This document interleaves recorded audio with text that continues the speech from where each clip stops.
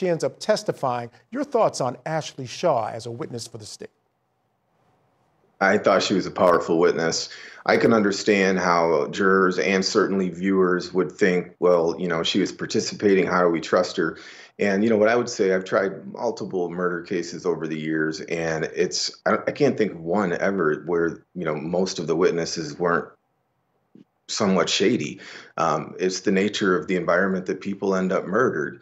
The real question, I think, if somebody's questioning this woman's credibility is, what is her motivation for making all of this up? It's really bizarre that someone would go out on that kind of limb. I have employees, and I can't even get them to cover for me when I'm playing golf and a judge calls, so the idea, the idea that somebody would do this, I certainly could see it being perplexing to the jury. But I think the question is, what is her real motivation? There's nothing unusual about an immunity deal. If I was the prosecutor in this case, I would not have given her full immunity. I think for the jury to see and hear testimony that she was getting some consequences for attempted murder would have been appropriate and would have mitigated any possibility that her credibility was going to be called into question to the point where somebody would vote not guilty. But nothing unusual about them cutting this kind of deal. And I personally think it was appropriate. I thought she was credible. All right, she might have been credible, but I want to play something now that may fly in the face of that thought. Let's listen now to Ashley Shaw on cross-examination. Reality doesn't set in, I guess. And you again, Lendley comes to you again, this person who you're not friends with, spa's failing, and she asks you again to murder Ben. And you say what? Yes. You say yes again. Does that make any sense? No. Does she give you any money? No, sir. And why do you do it? Why do you agree to kill Ben again? I don't know. You don't know. Does that make sense, Ashley? That you would try again to kill a man for no reason, as a favor? I'm sorry, I don't know how to answer that. I don't. You don't have the answer because you never tried to kill Ben. You and Lendley never tried to kill Ben. That's the real answer, isn't it? No. All right, Jamie White, when I heard that, here's my argument as a defense attorney.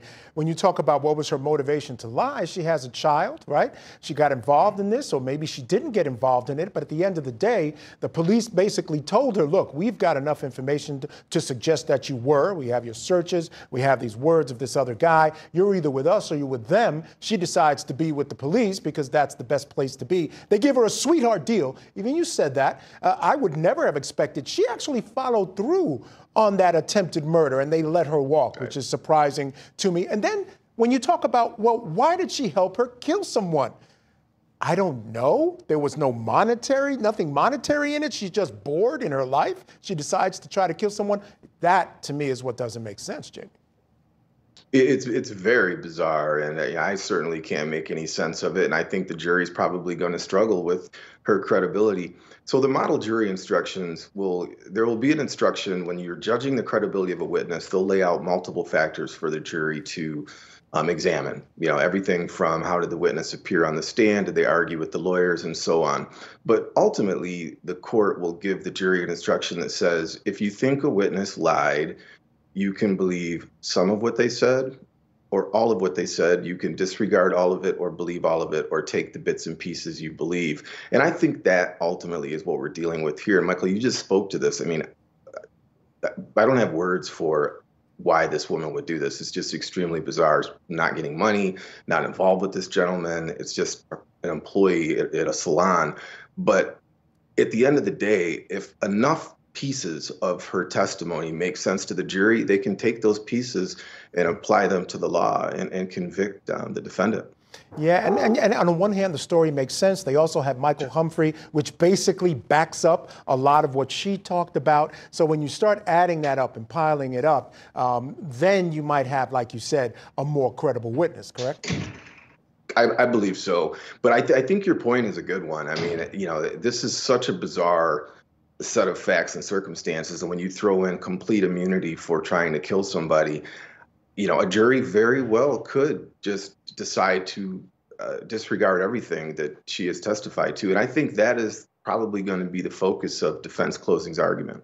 Yeah, I agree. But then, you still have to deal with Michael Humphrey as well. And it's hard for me to believe that they're not going to think she had something to do with it. Will they be willing to let her off? We don't know. She's going to take the stand, and we'll have to hear her story. All right, stand by, Jamie. We're going to take a quick break. When